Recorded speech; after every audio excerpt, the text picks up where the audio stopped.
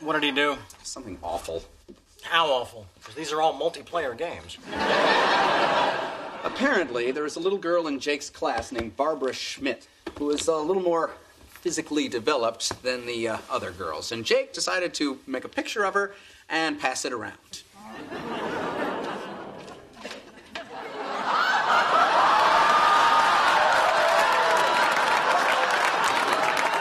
I only passed it to one person. What happened after that was not my responsibility. Oh, dude, why'd you sign it? Okay, that part I regret. Go back to your room. BOOBRA SCHMIDT. Getting this one on the refrigerator. Charlie, this is serious. It really speaks to me. The girl went home in tears. Her mother is on the warpath, and Jake could get expelled. For a silly drawing? It's considered sexual harassment. The school has a zero-tolerance policy. Oh, for the good old days when you could wander into the girls' locker room pretending you were blind. You actually did that? That's horrible. No, the horrible part was stealing the dog from the blind kid. Well, unfortunately, times have changed, and we no longer live in a Porky's movie. What's a Porky's movie? Close the door! I'll be in to talk with you in a minute. Oh, go easy on him. He doesn't understand what he did wrong. Are you waiting to see the principal? Yeah. Oh, have a seat. Oh, thank you.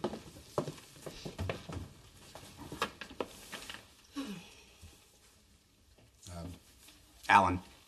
Mindy. Nice to meet you. You too.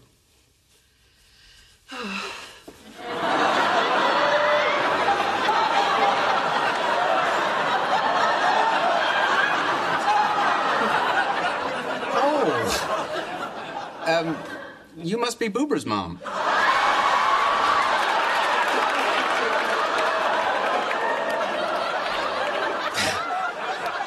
Barbara's mams.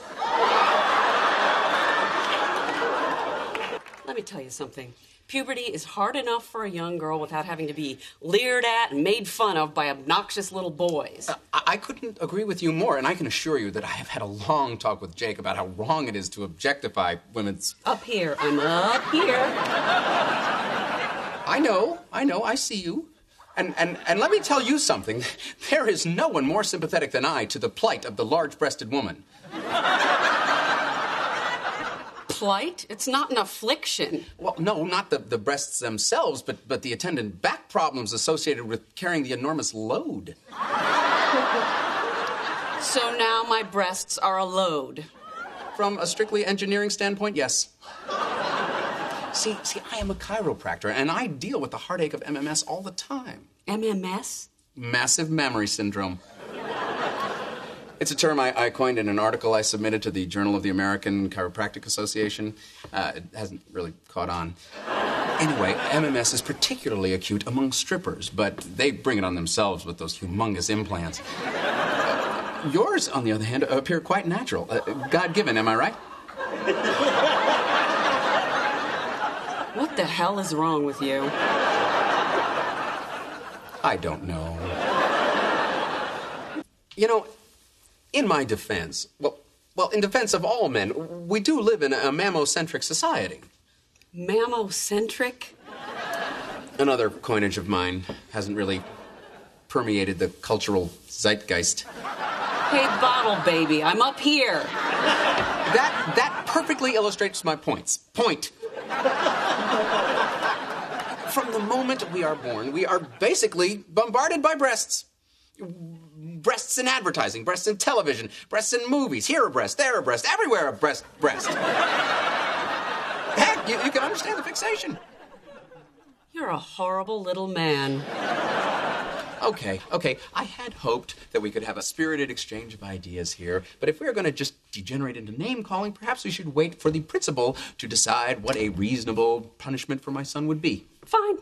We'll let the principal decide. Okay. I'm Principal Gallagher. Oh, God, my boy's going to get the chair.